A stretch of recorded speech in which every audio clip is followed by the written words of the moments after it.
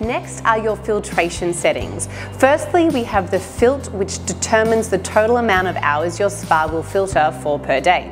For spas, we recommend 6 hours, and for swim spas, we recommend 8.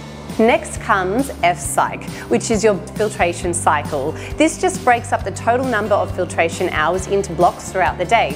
We recommend setting this to 3 hours, which will allow the spa to run a filtration cycle every 3 hours and top up any heat loss, at the same time to reduce energy consumption.